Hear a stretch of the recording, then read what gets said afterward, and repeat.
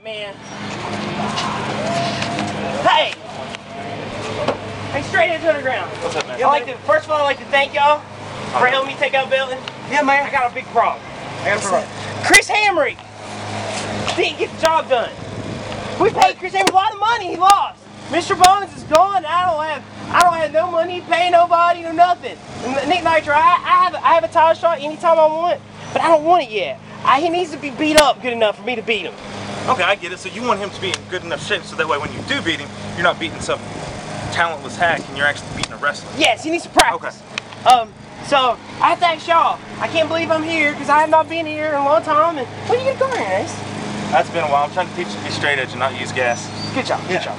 But I need one of you to take out Nick Nitro for me next show. Well, see, I'm kind of busy. I heard something. I don't know what I'm doing. Brad and Nitro always do great. Like, he schools Nitro all the time, and he owes him payback for You can take him? Yeah. I mean, he owes him. Because it was Nick Nitro's fault Brad Adams dropped out of high school, so he owes him for that, dude. Yeah. So when we, again, come together, Deathproof and Straight Edge Underground, and take these potheads out. Yes.